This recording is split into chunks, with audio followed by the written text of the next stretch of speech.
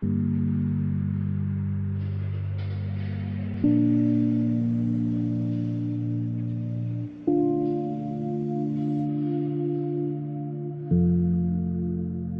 residenza si trova nel centro cittadino di San Donà di Piave. Questo edificio è stato il primo ad essere stato progettato in centro cittadino con una volumetria e delle altezze importanti per il paese come questo.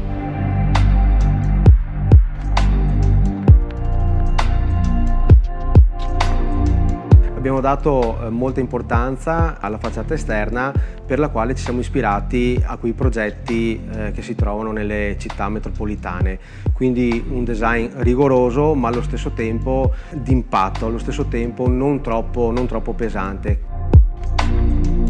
Il fatto anche di aver progettato un ingresso ad invito verso la via principale ha dato un senso di legame tra l'edificio e la via stessa. La palazzina è stata spaccata, diciamo, in due, dal vano ascensore e vano scale, e da lì poi sono nati gli appartamenti. Salendo arriviamo all'attico, dove abbiamo anche creato e sviluppato tutto il design interno.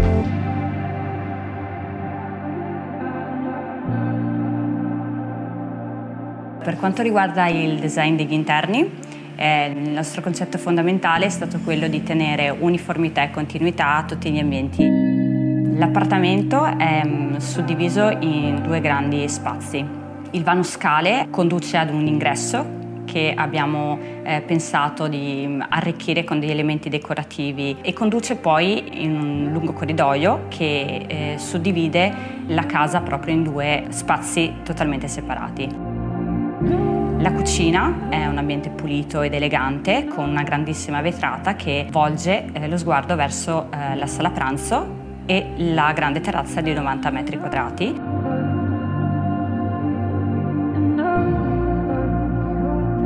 La terrazza ha una vista panoramica sulla maggior parte della città, ma soprattutto guarda lungo la vegetazione del fiume Piave. Quindi, oltre ad avere il nostro giardino pensile ricreato, abbiamo anche questa vista su altro verde che ci conduce proprio allo sguardo verso il fiume Piave.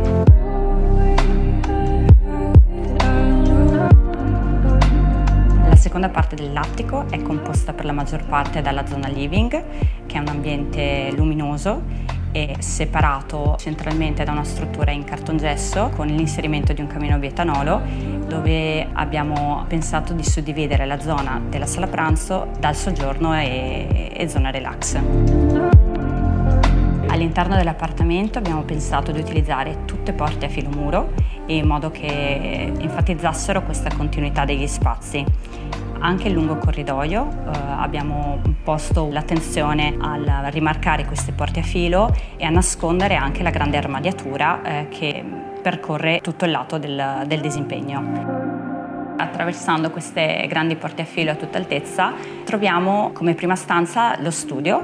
È un ambiente confortevole, pulito, dove abbiamo deciso di posizionare pochi elementi: una grande libreria a misura, una scrivania e una poltrona di design relax. Si passa poi al bagno principale, che è stato pensato con il rivestimento di un marmo grigio semilucido con delle lastre a tutta altezza che danno molta importanza al bagno stesso. Ci sono le altre due camere. La prima camera è stata pensata anche questa con un design minimale. La camera padronale abbiamo pensato di suddividerla in più ambienti al suo interno. Abbiamo tenuto la stanza principale con il posizionamento del letto in zona centrale. Da questo ambiente poi si accede tramite due porte sempre a tutta altezza e a filo nel bagno padronale e nella cabina armadio. La cabina armadio non è una cabina aperta, ma è una cabina con delle vetrate in brunito a tutta altezza, scorrevoli. Il bagno padronale invece abbiamo pensato ad un rivestimento in marmo nero sempre con delle lastre di grandi dimensioni a tutta altezza e poste solamente sulla facciata frontale alla porta di accesso. Inoltre tra la zona del lavabo e della doccia è stato posto un LED verticale terra soffitto per dare una suggestione maggiore al bagno.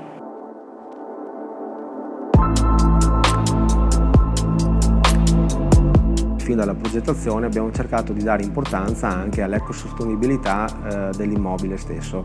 Abbiamo dato molto spazio alla luce, per cui grandi vetrate, l'utilizzo di una tipologia particolare di vetri acustici, quindi quando vengono chiuse le finestre all'interno non si sente alcun tipo di rumore, per poi passare alla zona degli impianti. Abbiamo cercato di non sfruttare l'elemento del gas, ma bensì sfruttare quello che la natura ci offre, quindi il sole, molto fotovoltaico, solare termico, e all'interno abbiamo cercato di proporre su tutti gli appartamenti delle finiture in legno, per cui abbiamo cercato di dare una sensazione, un gusto anche molto caldo.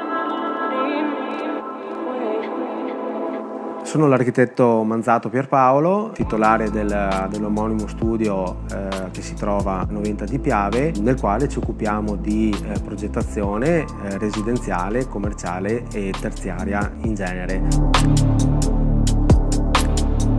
Oltre allo studio di architettura ho una società che si chiama Living 8, tramite la quale invece diamo più spazio ai progetti di interno, quindi il design dell'interno, ristrutturazioni soprattutto chiavi in mano, tramite le quali diamo supporto al 100% a 360 gradi al nostro cliente. Cerchiamo di dare il meglio di noi stessi, dando proprio tutto quello che abbiamo a supporto del cliente.